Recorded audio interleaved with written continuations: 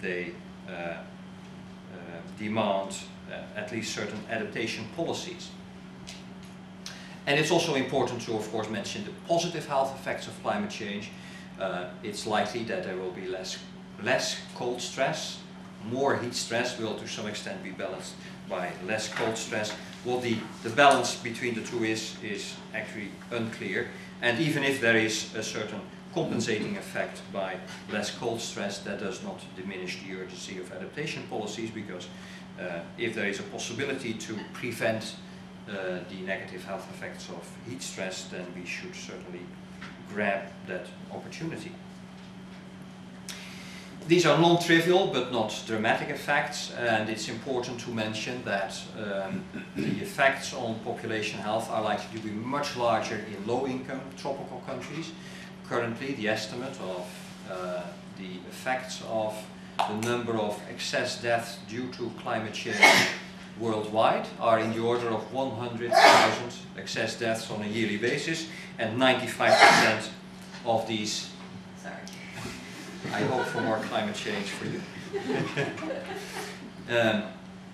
95% of these excess deaths are actually in low-income countries and not in countries like the Netherlands, which together with other high-income countries is actually responsible for the greenhouse gas emissions that are currently leading to these health effects.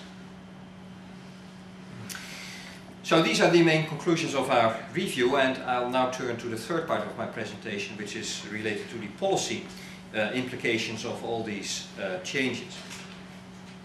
And I'll start with some of the adaptation options and then spend a few minutes on mitigation efforts.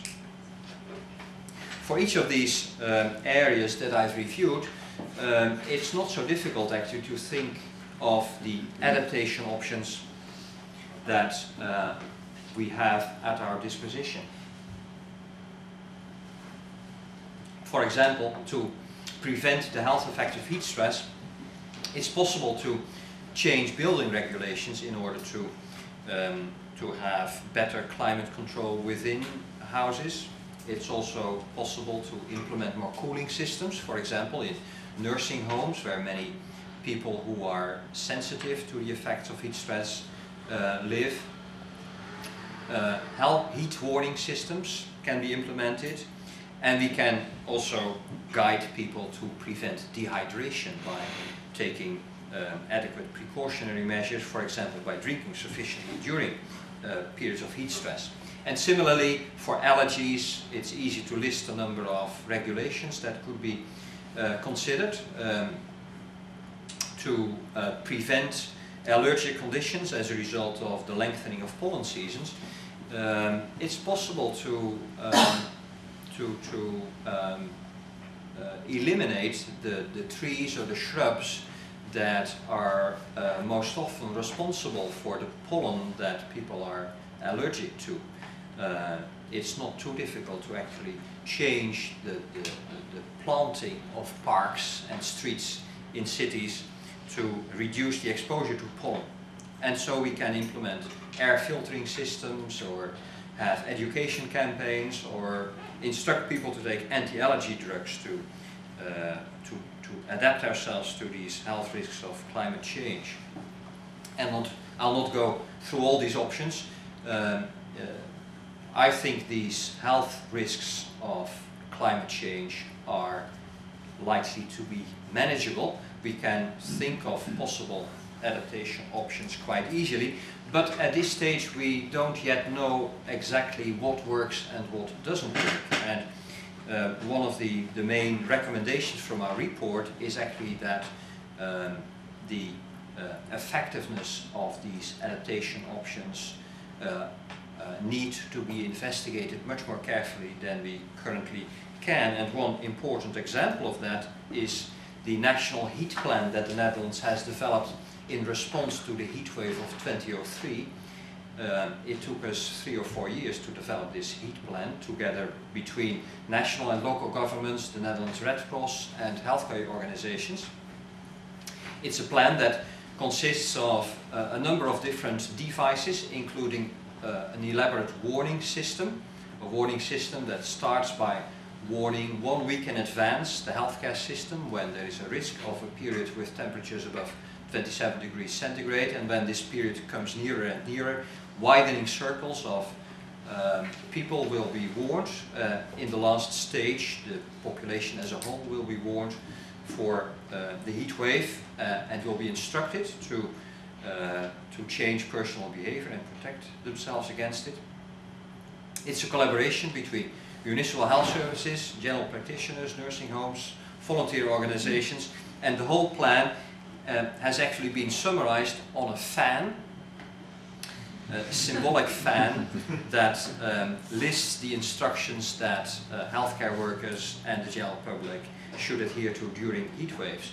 And while all these measures sound plausible, we actually don't know whether they will really work, and there is an urgent need for more careful evaluation of all these adaptation options and to determine which of them are really effective, so that we will spend our money on the things that really work. And that is why we have actually advocated a research agenda to better come to grips with the health effects of climate change. We've constructed a research agenda that we recommended to the Dutch government in this area, consisting of 4 broad areas of research. We think that there is a lot of scope for more empirical studies to investigate the current health effects of a number of aspects of climate change. It's possible to increase our understanding of how, for example, climate affects the pollen season, and how the pollen season affects allergic conditions by doing further empirical studies in the Netherlands or in hotspots elsewhere. That will increase our understanding of how climate change affects health. But for the longer term, that will not be sufficient. In the longer term, climate will change beyond the current range of variation that we're observing, and we think that there is a need for more elaborate scenario studies that will help us to understand the long-term health risks of climate change. In addition to better understanding how climate change will affect human health, we think that's also necessary, as I have already mentioned, to develop more evidence-based adaptation strategies to investigate the effectiveness of prevention or treatment of the health effects. We've listed a number of specific priorities, not only focusing on the effects of heat warning systems, but also, for example, on the effectiveness of guidelines for preventing Lyme disease.